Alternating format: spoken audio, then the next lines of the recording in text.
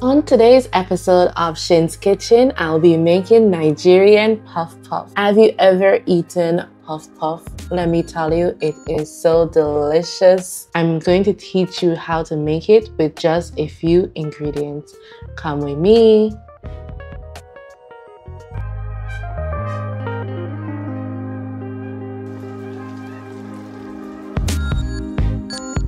First off, you will need some all-purpose flour, and you're going to go ahead and pour that into your mixing bowl.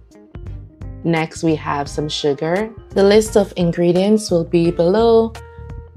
I'll add some milk powder or some powdered milk, whatever you call it, some grated nutmeg and salt.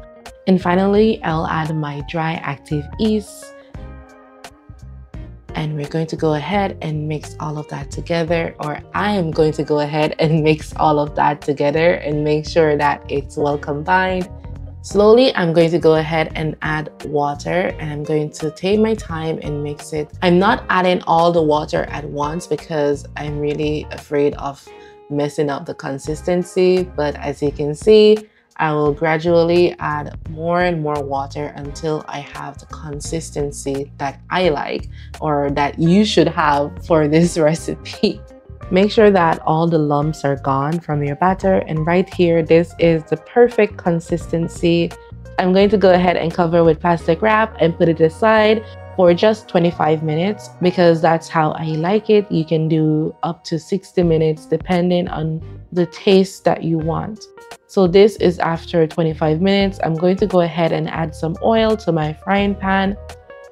And I'm testing my oil to make sure it is perfect. This is what my batter is looking like. And I'm going to show you how to make your balls, your puff puff balls.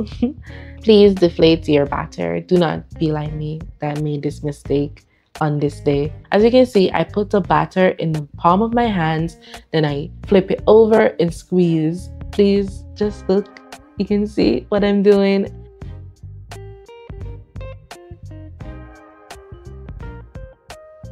So as you can see, flip, squeeze, and here I have my puff puffs ready in the pot. I'm going to use my chopsticks to flip my puff puff balls.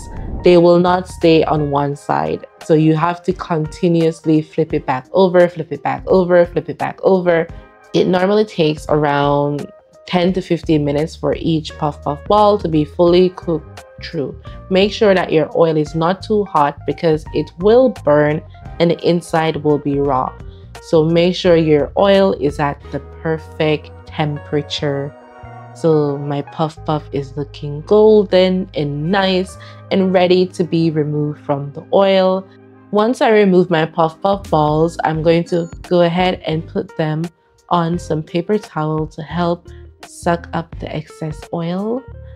But I can assure you, even though these are deep fried, they are not that oily. It is really great to just be eaten with some hot cocoa tea or hot coffee in the morning, in the evening, any time of day. You can enjoy your puff puff hot. As soon as it's finished, eat. But be careful not to burn yourself. This is what the finished product is looking like. If you can't eat everything at once, later, pop them in the air fryer for a few minutes and they're good to go.